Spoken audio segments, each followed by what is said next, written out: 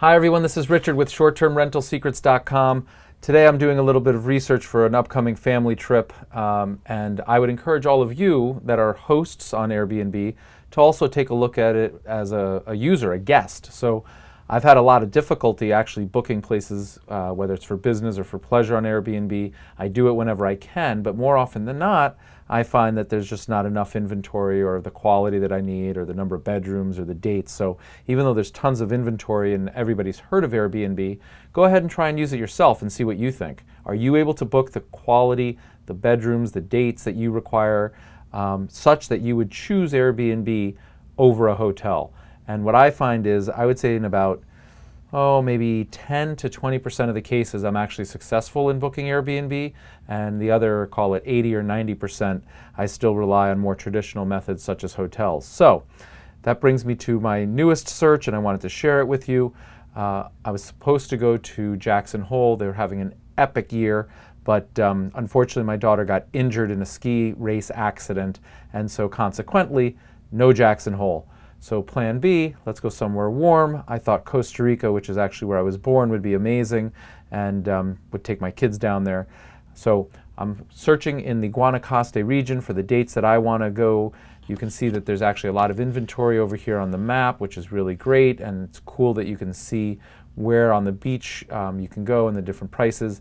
These little lightning bolts here indicate instant book, which is really great as a user because you don't have to worry about the host, being on vacation or not getting back to you or not answering.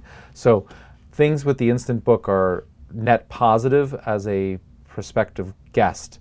I want to just share my thoughts on these thumbnails here and see what you guys think. First off, anything with 76 reviews and 4.5 stars is really worth looking at.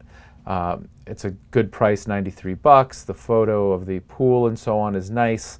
So that's kind of inviting. In fact, I think it's much more inviting than this property here, which is almost twice the price and has 23 reviews. Somehow they don't capture the photo of the pool that make me want to jump in the pool and swim. They seem to capture, this couch, and I don't know what this is. It's probably the house or whatever. So I'm not sure that this is the most inviting shot. Whereas this one, this is how I'm going to actually envision my vacation. It would be me and my kids, and we'd be in the pool and under here in the thatched roof. So that's nice. I think this shot, from an artistic perspective, is quite nice with the nice touch of the cowboy hat and the red pillows, and the bed is quite nice. I'm not sure that that's the thumbnail. If that's the best thing that they have going for them in Costa Rica, then yes, of course it's the thumbnail. But I think from an artistic, creative perspective, it's quite nice and quite inviting.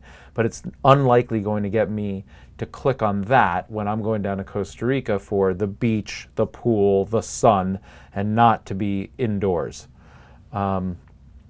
Similarly, this photo here is just gorgeous, right? You have some sort of infinity pool with the blue sky and the ocean in the background, and this would be something that if it was in my budget, I would certainly click on. The only downside I see is that it's new and there's no listings. I'm sorry, no reviews. So that's a concern. I mean, it wouldn't stop me, I wouldn't think. But if I found something similar in the same price point that's available where there are reviews, it's a no-brainer. I'll take the one with the reviews.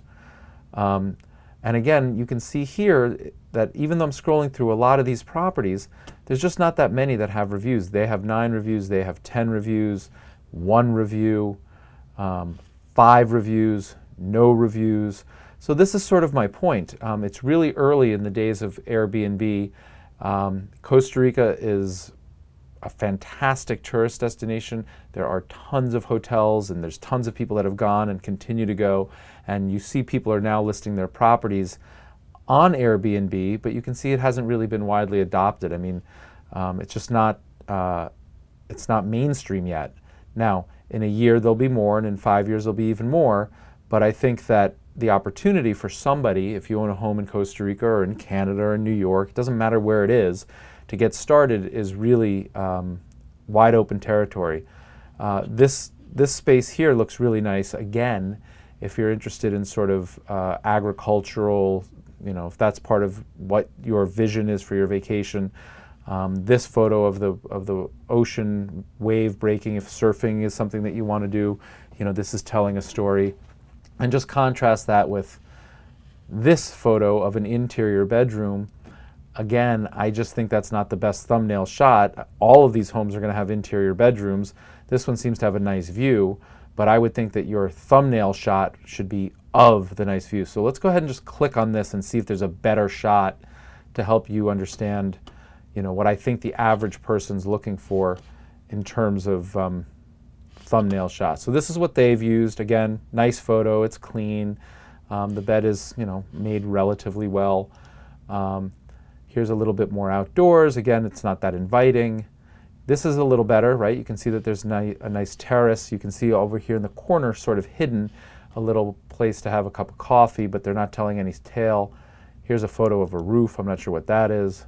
A bathroom. Now this is probably the best shot I've seen thus far. I'm not sure that it's the best shot or the most inviting, but if you took a look at the One Fine Stay video that we posted, you might dress this up a little bit and put a book and a cup of coffee or maybe a couple of beers or whatever it is that you think your guests might do here. And looking at this beautiful view, which is breathtaking, like that's much more interesting and intriguing than the bed shot. I'm just going to scroll through this kind of quickly. Here's the view, but again, I have no idea where that's from or accessible. Thus far, I haven't seen a pool or anything like that.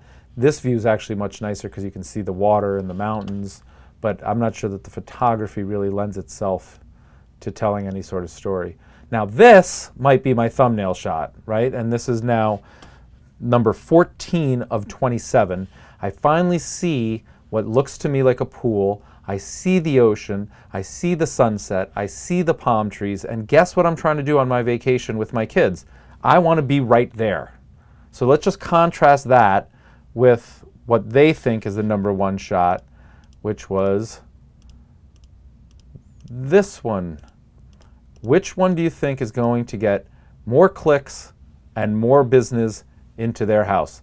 This one with 2 throw pillows and some windows, or the one of the infinity pool, the sunset, the palm trees, and the ocean? So this is the money shot. This should be their thumbnail shot. This is why people like myself are going to Costa Rica. This is what I want to be doing. This tells me the story, and this should be your thumbnail shot.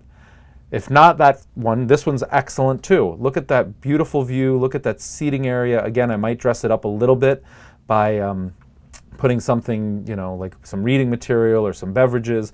But I mean, that's absolutely stunning. I can see the view. I can see myself up there. That's where I want to be. Oh, and now here's another beautiful shot. So for whatever reason, these owners have thought that somebody's going to click through, like I have, 15 shots before I get to this. That's insane. I may not click past the first one. In fact, I may not even click on the thumbnail. So don't do yourself a disservice and put like a terrible shot first. Put your first shot that you think is going to get most clicks, that's going to tell the story first, and then put your second best shot, and then your third best shot. Tell the story. Don't worry about like the bedroom and the throw pillows. Nobody's going to Costa Rica for a bedroom and throw pillows. They're going to Costa Rica to be in that pool with this view. Again, not that great photography, nice view. Okay, again, if you just take a few moments and stage the place, maybe put out a nice meal or some guacamole or whatever, you get the point.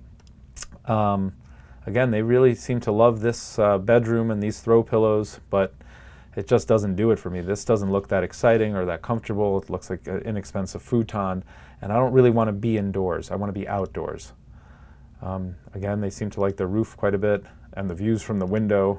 Maybe it was a bad day to take photos, but if it's a bad day to take photos, take them, publish, go live, and then on the first opportunity when it's a good day to take photos, go back out and take them again. Digital photography is free, so is your time. This is an investment in your future. Put your best foot forward. And now we're getting to photos that just really don't do very much for me. I guess it's important from the number of bedrooms and the number of people that can sleep there. But you want to make sure that you're, telling a good story, and don't assume that people are going to click like I did for 15 shots to get to the really good ones. I only made it to 15 here because I was trying to make a point, and I'm filming this live. I've never seen this home before. I'm not considering it. I picked this one because I wasn't considering it. But you know what? I would love to consider it given what I saw on the outside, only that nobody attracted me to it. So that was a real life experience. I've never seen this home before. That's my first impression on it. And I think watching it, you probably had similar impressions. Now go ahead, pretend you've never seen your listing, and be just as critical. And I think you'll find that really helpful. So if you found this helpful, go ahead and subscribe to the YouTube channel. We're constantly producing new free information like this to help you grow your business and put more money in your pocket. And I look forward to seeing you the next time. Until then, happy hosting and keep it up. See ya.